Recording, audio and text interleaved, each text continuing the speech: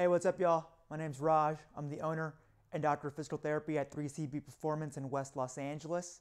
If you're new to my videos, welcome. If you're not new, welcome back. So in today's video, I'll be going over my third tip on how to improve your running performance while preventing injury in order to hit your running goals. In this video specifically, I'll be going over the 4 training principles that you can incorporate into your running plan in order to hit those goals.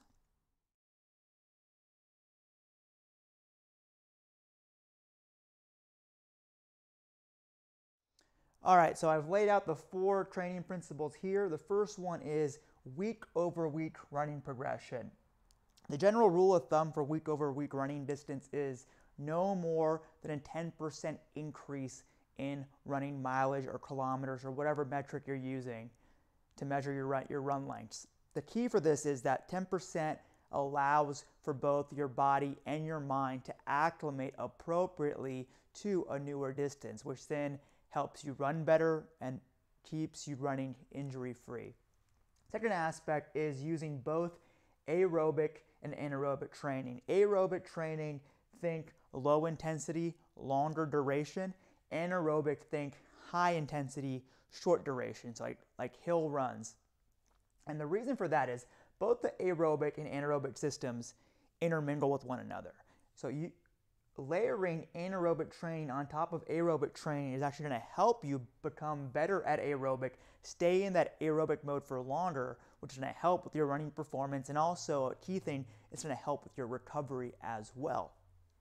The third aspect, the third principle, and arguably the most important when it comes to preventing running injury, is appropriate strength training. The reality of running is that it puts a big load on certain musculature in your body, specifically in your foot extrinsic muscles and lower body, some of which take up to 9 times your body weight. So then it's vital to train those muscles to be strong and have endurance so that when you are running, that they're not failing. So it does help keep you running with your mechanics. It helps you keep you injury free for those longer distance runs.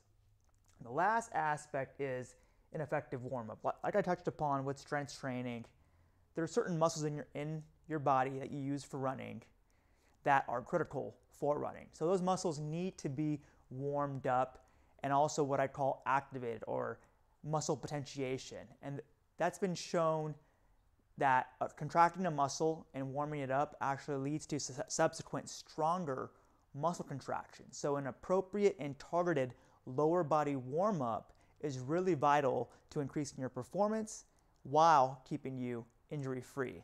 So those are the 4 training principles.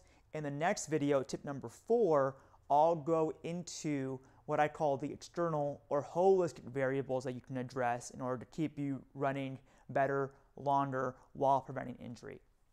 As always, if you like the content, feel free to subscribe, and then please leave questions or comments below, and I'll get back to you as soon as I can.